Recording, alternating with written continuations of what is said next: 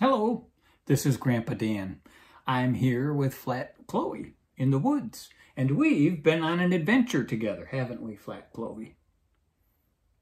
That's right. Flat Chloe is shy in front of the camera. I can tell you that she is not shy when she's not on camera. Flat Chloe has lots to say then. Can I read this now? Okay, here we go. Dear Grandpa Dan, I've noticed that you always have a candle burning in our little house. Why is that? I don't remember you having a candle burning in our big house where we live with Grandma Jill. You are very observant, young lady. Yes, I do have a candle burning here. And you are right. I keep it burning all the time that we are here. Well, not at night, because we can't tend to it then. Do you have any ideas why we keep this candle burning? Well, yes, I guess it does help to keep us warm, but I keep this burning for another reason. Let me give you a clue and see if you can guess, okay? Here's the clue. The candle helps me to remember something. It's something we don't see very much. That's a very good guess, Flat Chloe. The owl.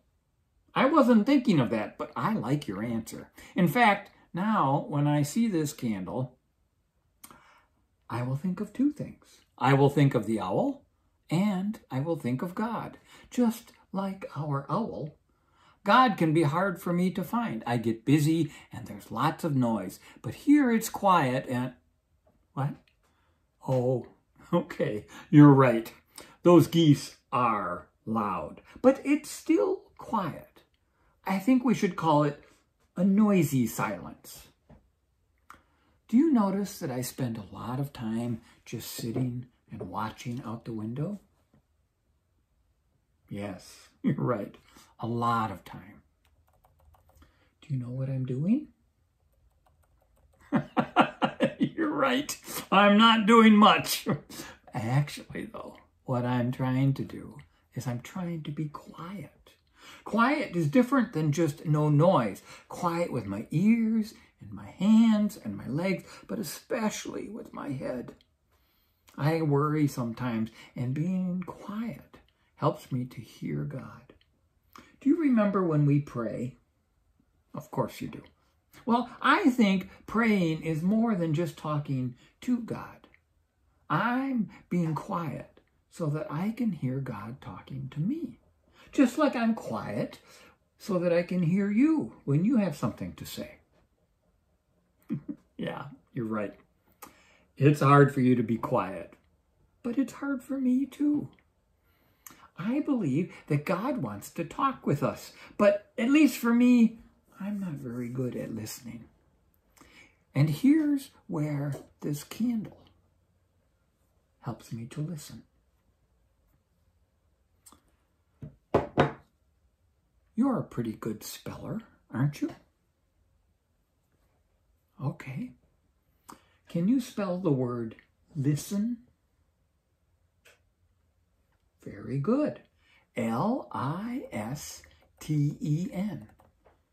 Now, can you spell the word silent?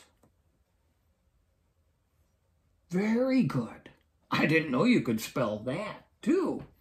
Silent, S-I-L-E-N-T. Did you notice that the same letters that spell silent also are used to spell listen? They're just in a different order. And listening, or being silent, help me to hear God.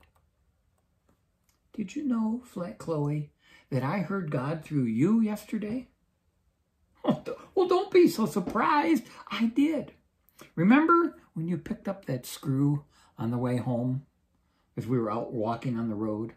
You said that we should bring it home, right? And why was that?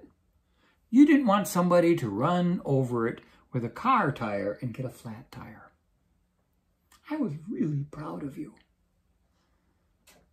You were showing love for other people, for somebody you would never, ever meet or know at all.